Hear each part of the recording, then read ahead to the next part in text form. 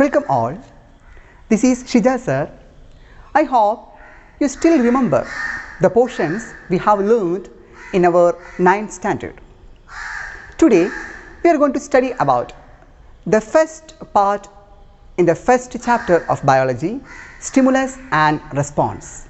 Look at the picture. Something happening in your tongue? I know, something happened. What do you think the poor girl is feeling?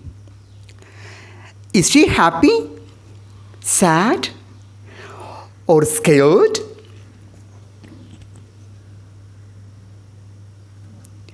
And this, what about this? Is he comfortable? Look at his actions. What is he actually doing?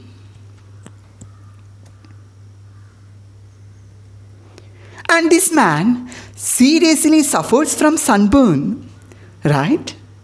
Really? No, just the opposite. What actions made you say that he's cold?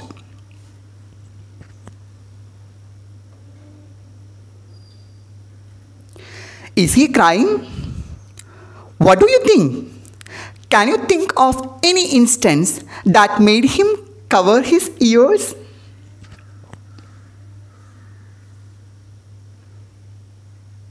And look here, cute baby just tasted citrus fruits. Don't you see that cute and cuddly expression?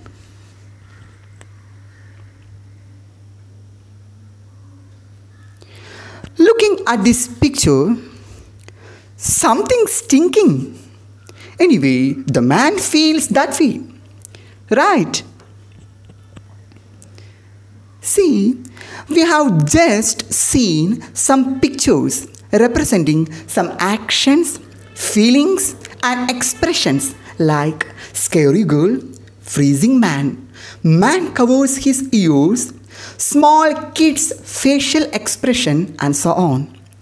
Biologically speaking, all these generated because of the changes happened in the situations and surroundings. Take the tamarind one example.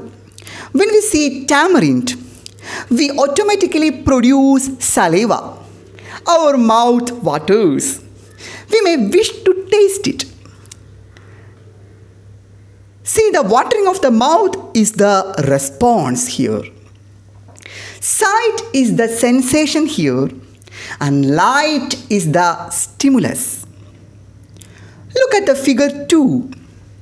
The sour taste of that fruit made her look funny.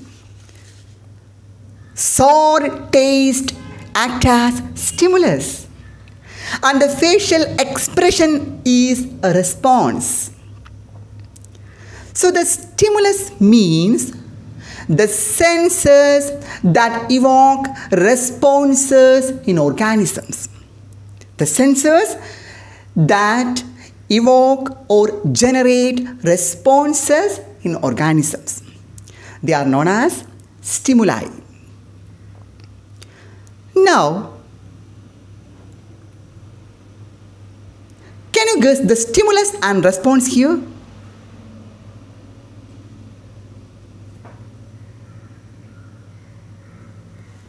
These stimuli are of two types: external stimuli and internal stimuli.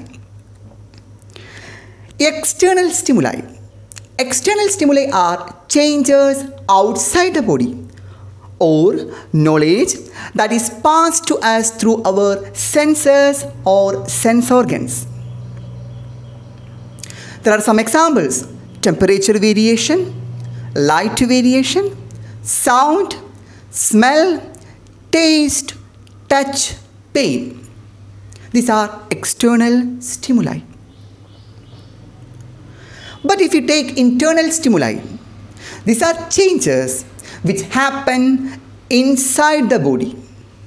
Examples: thirst, hunger, blood pressure variation, presence of pathogens. Pathogens means bacteria, virus and so on. hormonal variation, emotional imbalance means anxiety, tension, depression, etc.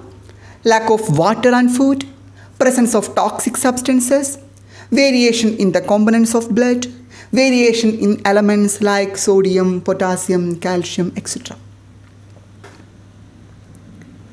Now, we know what is stimulus. So, what is the definition of response? Yes, how the organism reacts to a stimulus and results in a change in behavior.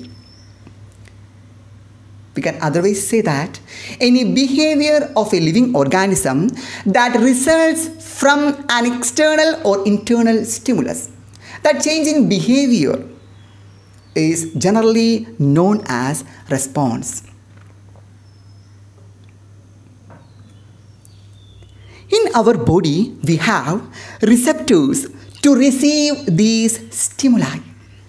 These are specialized cells in sense organs and other parts of the body to receive such external and internal stimuli. They are known as receptors. So, receptors are specialized cells which can receive external and also internal stimuli.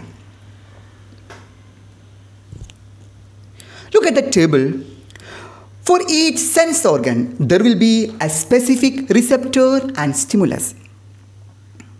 If you take eye, what are the receptors? Photoreceptors. And the stimulus? Light. If you take ear, auditory receptors. The stimulus? Sound. What about nose? Receptors are olfactory receptors. Stimulus? Odor particles or smell producing particles. If you take tongue, receptors, chemoreceptors. Stimulus, food materials. If you take skin, there are a number of receptors like touch, pressure, cold, temperature and pain receptors. And the stimuli may also different like touch, pressure, cold, temperature and pain. How do response form? When receptors receive stimuli, there will be suitable impulses generated in the receptors. Impulses are nothing but electric signals. So on receiving these stimuli, suitable impulses generated in the receptors. These impulses generated by the receptors reach the brain and responses occur. Look this flow chart. Stimulus received by receptors. So there will generate impulses. Those impulses carry to brain, and in brain suitable responses occur. Okay, got the idea? Yes. That's enough for today. I hope you enjoyed the class. Thank you. Thank you very much.